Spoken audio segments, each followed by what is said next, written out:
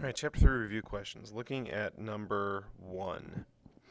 Number 1, the magnitude of a vector is a scalar. Explain this. Well, the difference between vectors and scalars is that scalars have magnitude only, while vectors have magnitude and displacement.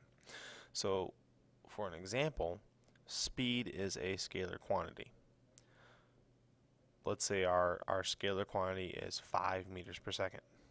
To turn that into a vector, you say 5 meters per second forward. You give it a direction. So that means that that scalar, that 5 meters per second, is part of a vector.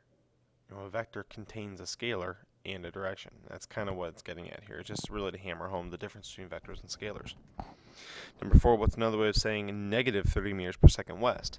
Well, west is negative, so you got negative 30 meters per second west. That would mean you must be going to the east. So you could just say positive 30 meters per second to the east. Again, it's a perspective thing.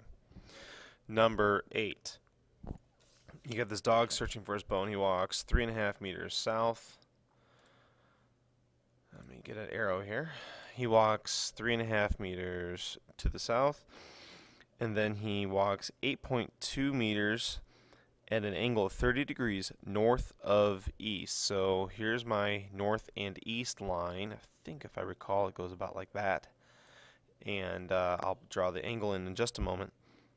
And then goes 8 meters west. And if I recall, it ends up being like that. Now, they say, where does this angle go? 30 degrees north of east. So start to the east, go to the north, there's your angle. To solve this, you need to break this angled vector into two different vectors. We need to break it into an eastward vector and a northward vector. Once you break it into the north and the east, forget about the original angled one. Add up your north-south and add up your east-west, and you'll have this leftover. Let me kind of put this in this weird green here. You'll find that you have gone north a little bit, and you'll find that you've gone west a little bit. So overall, you'd find that those two distances and find the diagonal. Number 9 then, you got this maze picture here, and they got these 3 consecutive displacements, blah, blah, blah. The first one is 8 meters to the west, the other is 13 meters to the north.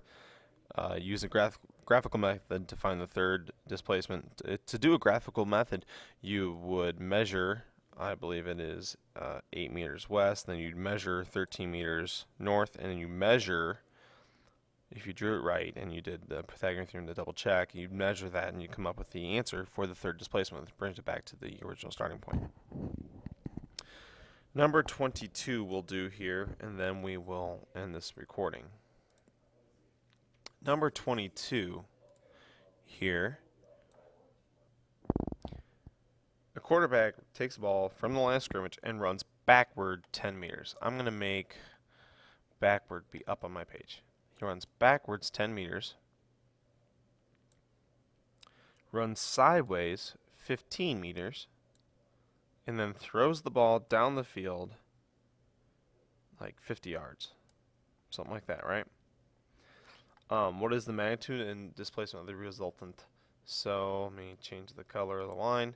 We want to know overall from start to finish what is the displacement.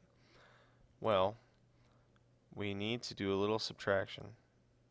So subtract this from this, right? And move this one down. So you take your 10 yards and you'll subtract it from the 50, giving you a grand total of 40 downfield and 15 across. Do Pythagorean theorem and you can solve for that problem. Oh, I guess we can do 23 also.